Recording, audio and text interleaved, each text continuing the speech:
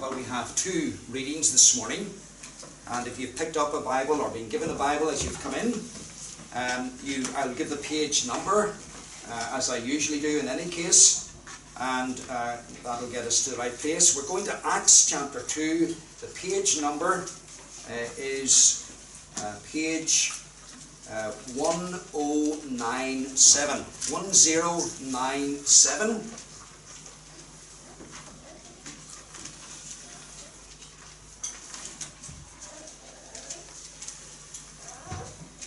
It is now 50 days since Jesus returned to heaven, and it's Jerusalem is packed full of people for the feast that is called Pentecost, and this Jewish feast, God chooses and Christ chooses to pour out His Holy Spirit upon the little group of 11 men that He had chosen and that He trained and equipped.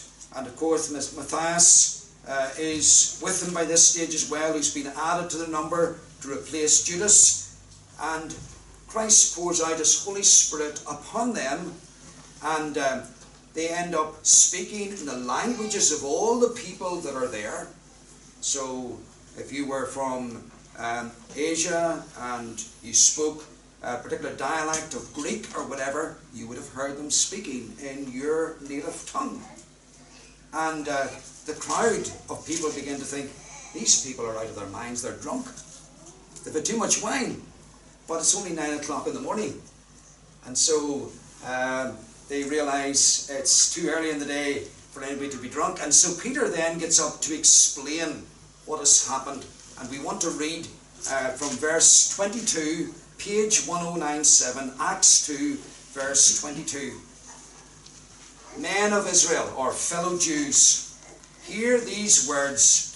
Jesus of Nazareth, a man attested to you by God with mighty works and wonders and signs that God did through Him in your midst, as you yourselves know. This Jesus, delivered up according to the definite plan and foreknowledge of God, you crucified and killed by the hands of lawless men. God raised Him up, loosing the pangs of death, because it was not possible for Him to be held by it. And then we move forward to verse 32, where He takes up His resurrection of Jesus again. This Jesus God raised up, and of that we are all witnesses. Being therefore exalted to the right hand of God, and having received from the Father the promise of the Holy Spirit, He has poured out this that you yourselves are seeing and hearing. For David did not ascend into the heavens, but he said, the Lord said to my Lord, sit at my right hand until I make your enemies your footstool. Let all the house of Israel therefore know for certain that God has made Him both Lord and Christ, this Jesus whom you crucified. Now when they heard this, they were cut to the heart, and said to Peter and the rest of the apostles, brothers, what shall we do? And Peter said to them, repent, that means turn around, and be baptized, every one of you, into the name of Jesus Christ, as the sign of the forgiveness of your sins, and you will receive the gift of the Holy Spirit. For the promise is for you, and for your children, and all who are far off, everyone whom the Lord our God calls to Himself. And with many other words He bore witness and continued to exhort them, saying, be saved, or save yourselves from this crooked generation. So those who received His word were baptized, and there were added that day about 3,000 souls or people. And then we turn forward to Acts chapter 8. And this is page 1104. 1104, Acts chapter 8. And we want to read from verse 26. And now this is outside Jerusalem. This is the other group of people, the Samaritans. And you may have heard of the story of the Good Samaritan. And the Jews and the Samaritans didn't like each other. But here now Philip is down preaching in Samaria, the same message. And then we read of what the Lord says to him about an individual. Verse 26, page 1104. Now an angel of the Lord said to Philip, Rise up and go towards the south, to the road that goes down from Jerusalem to Gaza. This is a desert place. And he arose and went, and there was an Ethiopian, a eunuch, a court official of Candace, queen of the Ethiopians, who was in charge of all her treasure. He had come to Jerusalem to worship, and was returning seated in his chariot, and he was reading the prophet Isaiah. And the Spirit said to Philip, Go close and join this chariot. So Philip ran to him and heard the man, the eunuch, reading Isaiah the prophet, and asked, Do you understand what you are reading? And he said, How can I unless someone guides me? And he invited Philip to come up and sit with him. Now the passage of the scripture that he was reading was this: Like a sheep he was led to the slaughter. Like a lamb before its shearers is silent, so he opened not his mouth. In his humiliation justice was denied him. Who can describe his generation? For his life is taken away from the earth. And the eunuch said to Philip, About whom, I ask you, does the prophet say this? About himself, or about someone else? Then Philip opened his mouth, and beginning with this scripture, he told him the good news about Jesus. And as they were going along the road, they came to some water. And the eunuch said, Behold, here is water. Or literally it is, Behold, water. What prevents me from being baptized? And he commanded the chariot to stop, and they went down to the water, Philip and the eunuch, and he baptized him. And then when they came up from the water, the Spirit of the Lord carried Philip away. And the eunuch saw him no more, and went on his way rejoicing. Amen. So we want to look at these verses together from Acts chapter 8. And the theme that I want to take from our readings this morning is baptized and added to the church. Baptized and added to the church. Today is a very significant day in the life of our congregation. And it is even more significant in the lives of Christopher and Tonya, as they are baptized and on the profession of their faith in Christ added to the church. And we want all together to explore the significance of what is happening today from the Word of God. And I think we can do that helpfully from the two passages that we've read this morning, focusing mostly on Acts chapter 8, the story of the Ethiopian man. Now it's maybe important for us to realize where Ethiopia is. It's not quite the Ethiopia that we know today, although it does go that far down. But if you think of Ethiopia, so it's down here along the Nile. It's really northern Sudan, and spilling a little further into what we today would call Ethiopia. And this man, we want to think about the kind of man he was, his background. We want to think about his beliefs, and then we want to think thirdly about his baptism. So let's think first of all about the background of this man.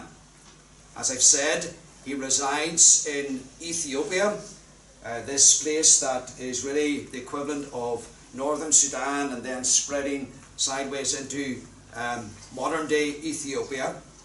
And we see here that he is a man of great authority. There's probably people in our lives who are people of great authority. In your place of work, you'll have someone above you and they're the boss, or he or she, and they have great authority. You young people at school or university, there will be a principal, there will be a head of your faculty, and they have great authority. They decide who enters the school, who comes to this university or college, and they decide much about the life of the school. Well, this man had great authority in himself. And he had that because he worked in the court of the queen of this region where he came from. He was, in fact, the treasurer or the finance minister. If you think of Stormont, we've got a finance minister. Well, he was the equivalent of the finance minister in Stormont. So he's a very important man. He's lots of responsibility. He looks after the finances, not just of a family, but of the whole nation. But we're told something else at the end of verse 27, which is very unusual about this man. He had come to Jerusalem to worship God. Now, it's not that there are not gods in Ethiopia to worship. They have their own gods. And so this man could have engaged in worship in Ethiopia. But this man deliberately comes to this place called Jerusalem, the place that the scriptures of the Old Testament focus on, the place to which Jesus came and the place in which Jesus died. And he comes to Jerusalem. And in coming to Jerusalem, he's actually doing something very significant. He's saying, I don't believe the gods that my family and friends and my countrymen worship, that they are real gods and true gods and living gods. They're only gods that people imagine.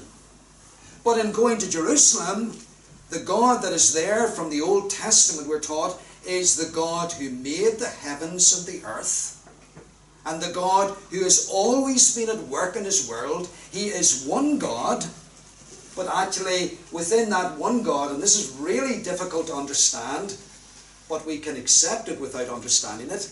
Within that one God, there is God the Father, God the Son, Christ, God the Holy Spirit. So this man is saying, this is the true God. He is the God I am to worship and to serve. And of course, therein comes a challenge for all of us today. There are so many gods in the nations of the earth today. And there's so many gods in any one nation. In our own nation, or nations, if you want to call, we refer to the whole of this area where we call the British Isles, UK and Ireland. And people, yes, there's a general belief and commitment to the Christian God, the God of the Bible. But then people worship sport. People worship their families. That's all that matters. My family comes first. That's what I live for. People will say to you, well, actually, it's my work. And sometimes when people retire, they have no sense of who they are any longer because they've lost who they were, their identity. And we could add onto that music and the pop stars and all the people that are held up before us today. And many people find their meaning in life from either following them or following a football team or caring for their family. And those things, when we put them before God, they're not wrong in themselves. But if we put them before God, the Bible says that's an idol. And none of those things can save us. None of those things can help us when we're ill. None of those things can change our lives when we feel that we don't know who we are and we're lost and everything we've tried in life doesn't give us satisfaction. So this man is saying to us, there is nonetheless a true God who is to be worshipped. And he is worshipping him in Jerusalem, as we see here in verse 27. And he's now coming back from Jerusalem, and he's travelling on a road. Jerusalem, if you imagine this being the land of Canaan, Jerusalem is sort of across here, and you've got the Mediterranean Sea coming down here, and this man's going down here, but there's a road that runs from Jerusalem down to Gaza, down to the coast. And that's the road that he's travelling on, and then he'll take this road down here. And it's a main road. But it's a road, as we'll see in a moment, that there's not many people on, and that's probably why he's chosen that road. It seems a bit strange to go across there and down here to get to here. Why would he not go straight down? Well, he wants to read. He wants to read. And maybe some of us, we read in the bus, we read in the car. We get a new book, and sometimes our children can't wait till they get the book opened. Well, that's what's happened to this man. Because he's been in Jerusalem, and he's got a new part of the Bible. He's got this book called Isaiah. And Isaiah is the equivalent of Matthew, Mark, Luke and John in the Old Testament. Okay, Matthew, Mark, Luke and John are the New Testament gospel writers, and Isaiah is the equivalent in the Old Testament. He's the gospel writer. And so the man is reading, and he's able to, the child's able to travel at a slow pace, and he's able to take his time, and he's reading and he's thinking about what he's reading. Verse 28, he was reading Isaiah the prophet. So his background is, he's left the false gods, he's come to the God of the Jews, the God who is worshipped and found in Jerusalem, the God who's revealed in Isaiah. But then we see something else. We see that this man does not understand what he's reading. Look at verse 30, where Philip, and we'll talk about Philip in a moment, asks the question, do you understand what you're reading? Maybe sometimes we're reading something. It could be at school. Maybe it's in another language. Talking to our son Mark yesterday, he's in Germany, and he's trying to improve his German. He said, I'm reading a reading book by an 8-year-old. And he says, maybe I've started too far on. He's struggling. He speaks German very well, but he's wanting to learn to read German better. And this man wants to read the scriptures, but he doesn't understand them. And then look at what he says in verse 31. How can I unless someone guides me? And he urged Philip to come up and sit with him. And that teaches us something very, very important also about this man that's relevant for us today as well. That he is teachable. He's teachable. And he's submissive. He wants to hear what God's word is saying. It's not enough that he reads it himself. He needs someone to be his teacher. And you young people know in school that when you come to learn Maths or French or German, you need someone to teach you. You can't learn yourself. And men and women, it's exactly the same with the Christian faith and knowing God, the God who made the world and the God of the Bible. We need people to teach us. And that's my role. I'm not somebody way up there in a big pedestal. I'm just one amongst the rest of the church, but God has called me to teach, to explain, and to show people, here's what God says to us, and here's what God requires of us. And in the same way as God gives people gifts to be an engineer, to be a doctor, to be a policeman, to be a teacher, God gives gifts to the church, to men, to teach. But you see, as you young people will know, if you've got a good teacher, you also need good pupils. You need good learners. You need people who will come into class and who will sit and get their books out and listen and engage with the teacher. And that's exactly what this man is saying. I am ready to engage. I'm ready to be taught. I'm submissive. But I don't have anybody at this moment in time to teach me. And so God has sent Philip to come alongside this man. And the chariot is going slow enough that Philip can actually run alongside the chariot and talk to him at the same time. A bit like a jogger that you see along our roads. And the man invites Philip to come up and to teach him. That's his background.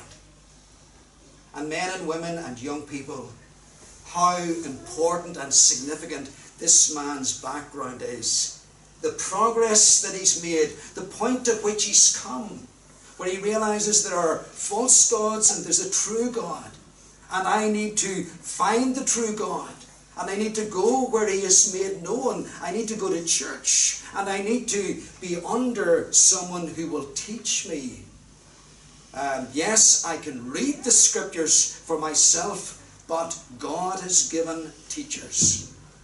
And men and women and young people, that's so important in our lives as well. I'm sometimes struck when I'm out doing outreach. I'm only here about 6 months in Enniskillen, but I was 17 years in Carrickfergus, and we did a lot of work in a market on a Thursday. And over the years, it was a great opportunity, but over the years of being in Carrickfergus, I'm struck by people who'd say, the Bible is not true. And Christopher and Tanya thought that at one stage. Just fairy stories. And then you say to them, have you read the Bible? No. Well, how can you say something isn't true if you haven't read it and thought about it and engaged with it? And it only strikes me that people are willing to, by our sinful nature, we're willing to engage with anything other than the truth as God presents it. So his background, and may this be our background, may this be your background as well. But then let's notice secondly, his belief. And we've touched on this already, his belief. We've noted that he has a belief in the one God, the Creator God, the God who deals with people's sins. And he's going up to Jerusalem.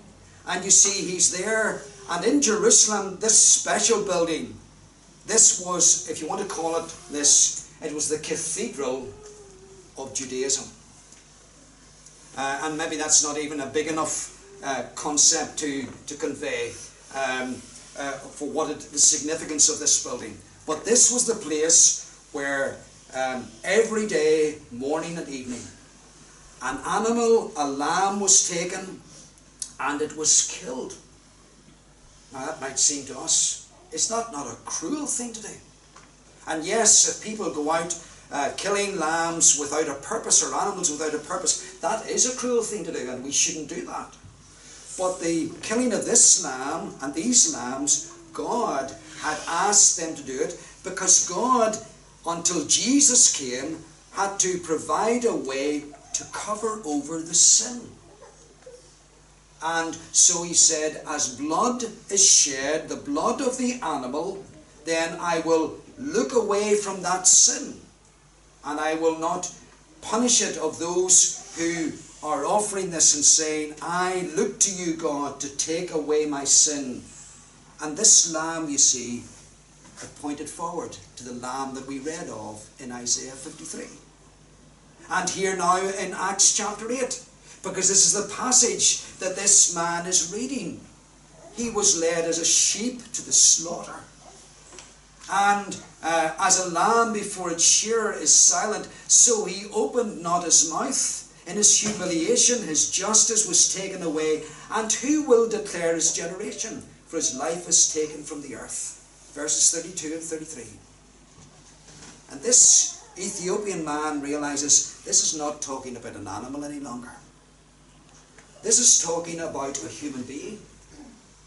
This is talking about a man who was treated like a sheep and was put to death, even though he had done nothing wrong and he was denied justice. We know in Northern Ireland what it is for people to feel that they've been denied justice. It happens sometimes when we're applying for a job. We're denied justice. Somebody else who has a word in somebody else's ear, they get the job, or they're known.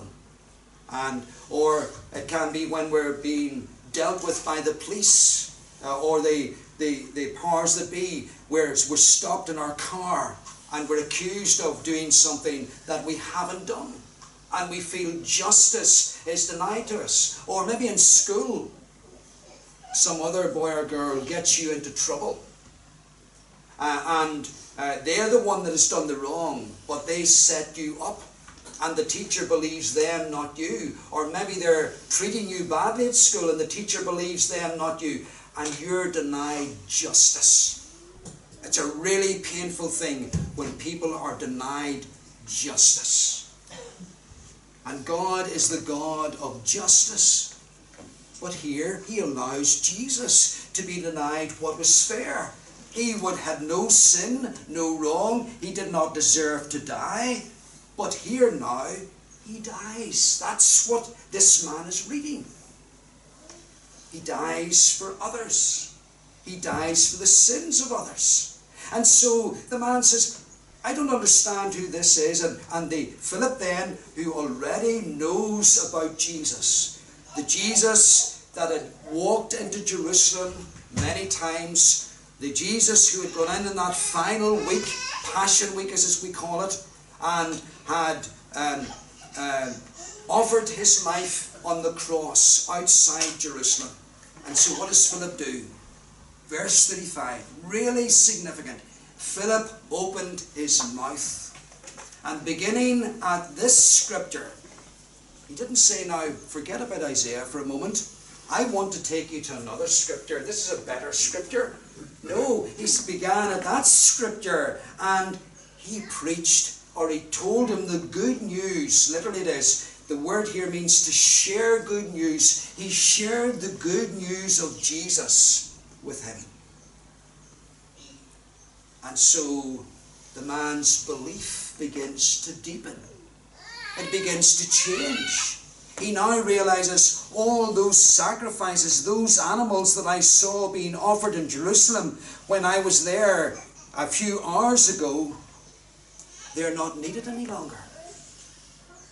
Because the Lamb of God, the Son of God, the Christ of God, has come and lived as Jesus, the man Jesus of Nazareth, and he has gone to the cross and he has offered his life to take away my sin, to make me right with God, to give me peace and joy and purpose in life. And so his whole belief deepens and develops and changes. And men and women, I often say to people, life is a journey. It's a journey. And God is driving the bus. And there are points in our lives, in the journey, where God deals with us and he brings us to a certain degree of knowledge. So if you talk to Christopher and Tonya, they'll tell you that, Tonya will tell you that she always believed there was a God. That was an important milestone in her life. And then you'll talk to Christopher and he'll tell you about how he did RE at school. Mark's Gospel. I've taught it to children at school who wanted to do RE. It's still the key book.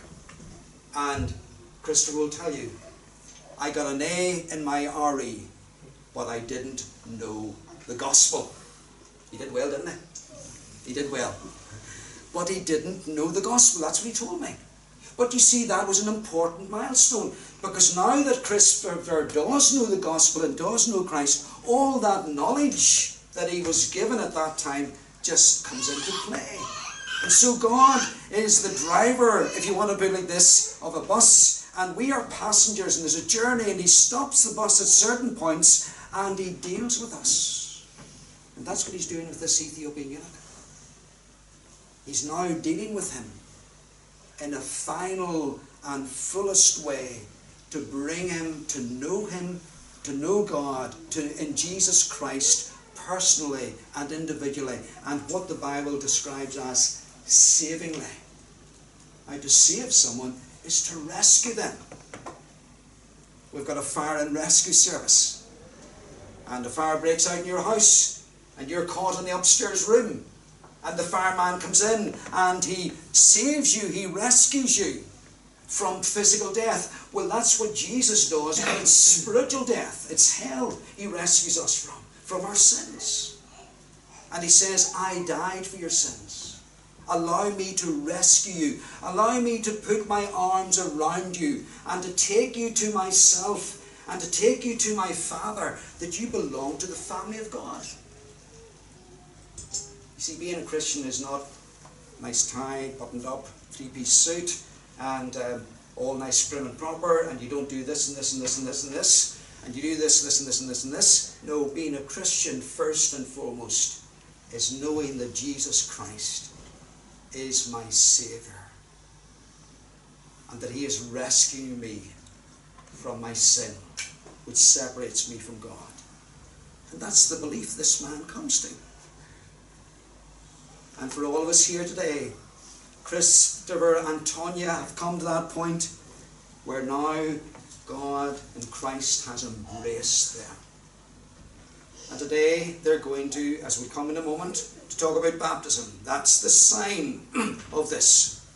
And for all of you here today, I want you to think about life being a journey. And where's been the bus stops in your life so far?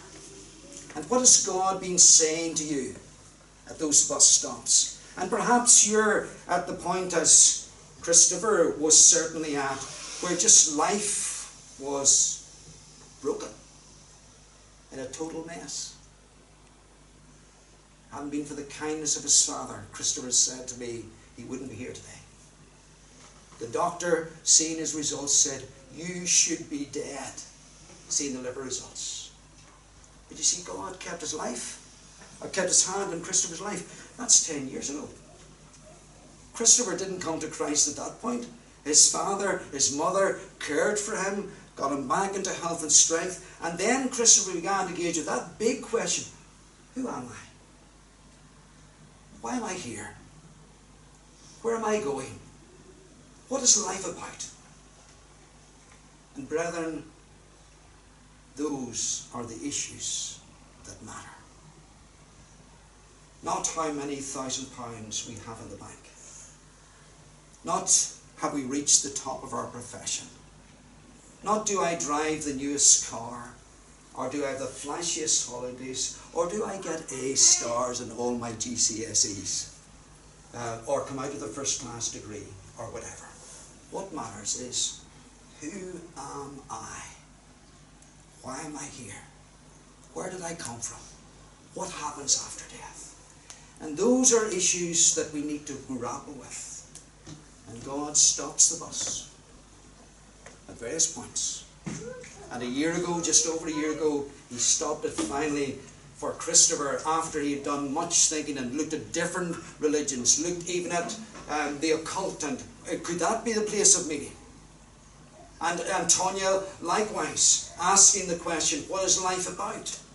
And God having brought the two of them together then, and they're bouncing these questions off each other. What do you think? Do you believe the Bible? That's the level of their relationship. What a wonderful thing. Out for walks and talking about these things together. And God working in each of them. And bringing each of them individually, because the journey to faith is individual. It's not one size fits all. God deals with us as individuals because we're individuals made in his image. And he cares for each one of us as individuals, as we sang in our opening psalm. And so he brings Christopher and Tonya into his embracing love and care in Christ. And that's what he's doing with this man. And I say to you, all of us here this morning, if you don't know God in that way, will you please think about it? Will you please think about it? Don't dismiss the Bible as a load of fairy tales. Get it out and read it. There was a great preacher once, and he was asked the question, would you please defend the Bible? And he says, yes, I will. He says, it's like a lion. Let it loose. Let the Bible loose. And when we let the Bible loose in our lives, it's like a lion. It does its own work. You don't need to defend it. It defends itself. And that's where Christopher and Tonya came to. This is none other than the Word of God for us. And that's the same. God offers the same to every one of us. There's not a single person in this room this morning that he says to you, no, it's not on offer to you. Indeed, God commands all men everywhere to come to Jesus. And he brings us in his time. Let's think then thirdly about his baptism. Because now we see they're travelling and the man is understood. Jesus has been preached to him. We're not told everything in the conversation. We're told the key points. But like when young people come home from school, how was your day? Rowing was fun today. Or whatever was fun today. I enjoyed my German class. I got extra work because I forgot my physics book. But they don't hear from 9 o'clock in the morning to 3 o'clock in the afternoon. And so it's the same with Scripture. We don't hear every detail. We get the salient points. And look now at verse 36. As they went down the roads, they're talking away down the road. And you hear what we're told then. As they went down the road, they came to a lake? A waterfall? No.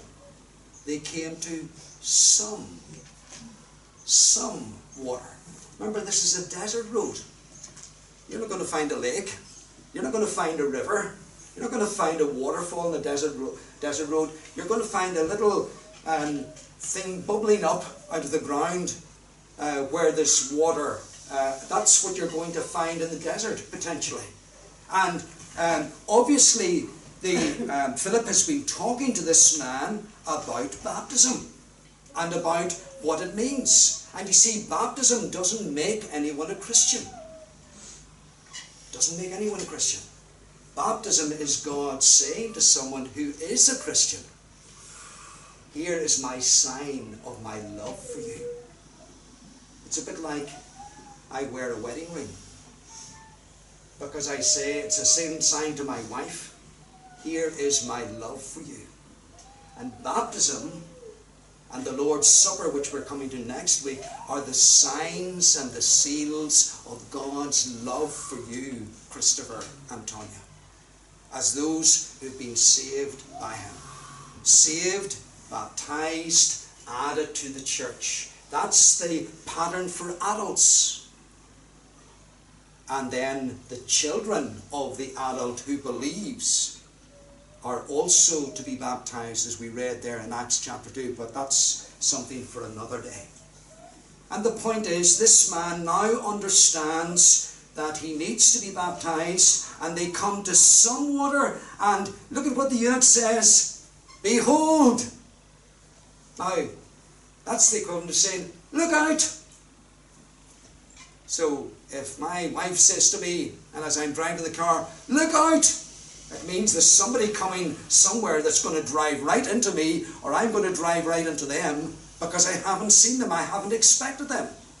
And so when the eunuch says, this Ethiopian says, look out, he's not expecting to find water. But in God's providence, they find enough water for water to be poured or sprinkled on this man as the sign, the wedding ring of God's love for them. And that's really important. Because when we become Christians, it's not, oh, everything's smooth and plain and we're coasting along in fifth gear in life and the wind is in our back and the sun's in our face and everything is jolly for the rest of our lives. We live happily ever after. That's not what the Christian life is about. And you see, there's many challenges, there's many twists and turns, there's many hills to be climbed, there's many pitfalls to be avoided. And when we are in the midst of those difficult times, the Christian can then think, actually, am I really a Christian? Is God really with me? And that's when we need to remember the wedding ring, the baptism. There's been times I've been away from home, sometimes for a couple of weeks because of my work, and my wife will hold on to the fact that I've given her a wedding ring. And she'll look at a photograph and it'll remind her, yes, I am married, he will come home. And the baptism reminds you, Christopher and Tonya, you belong to the family of God and he will bring you home. He'll bring you home in his time. How wonderful that we have this sign. And this man is given this sign by Philip. Then they get out of the chariot. The translations here are not particularly good because it says they went down into, the word literally is went down to. They had to get down to the chariot, they had to get down to where the water was, and as Christopher and Tonya are going to have to do because they're taller than I am, they're going to have to get down on their knees, and I'm going to have to. So there's all of, and then they got up and they came back. But suddenly Philip is no longer there. Because God has done his work in the life of the Ethiopian, and this man will now go back to Ethiopia, this area that we talked about, and he will be part of the church there. He was one of the first members. There may have been others there already, because there was a great crowd of Jews in Jerusalem in the days of Pentecost from all over the known world. And I'm fairly sure Ethiopia is mentioned in that list. And so he goes and he finds, we're not told the rest of the story, but we know from Acts chapter 2 that those who are saved and baptized, they are added to the church. They join the church. And that's what Christopher and Tonya are doing today. That's what I did. I was converted in my early teens, and really, I would say I joined what wasn't a true church. It was the church of my birth, my church of my upbringing. It was a Presbyterian church. It wasn't a church where the gospel was preached. I was there for until I was about 18 years of age. It was then when I went to Belfast to study that God brought me into contact with this denomination, and I joined subsequently the true part of the true church, added to a church that's real and living where Christ is. So this man, his background, this man, his belief, and this man, his baptism. And how wonderful it would be if, as a result of God's dealing with those of you who are here this morning and the stopping points in the journey of life, at some point all of you come to the same point as Christopher and Tonya, where you know the arms of Jesus Christ, like the arms of a mother or father, holding you tight. So not that you are squirming to get out and get away, but in a way that you know you're secure, you're loved, and you're precious. And how wonderful that would be. And the day would come when you too would be baptized. Amen.